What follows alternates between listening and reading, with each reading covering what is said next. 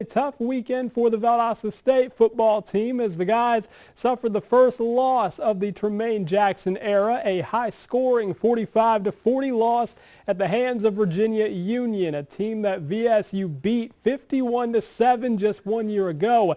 But Saturday the Panthers came in inspired, and it showed, rushing for more than 300 yards. State trailed by as much as 18. And the guys would rally but ultimately fall short. So overall, a rough day, but one that Coach says his guys will learn from.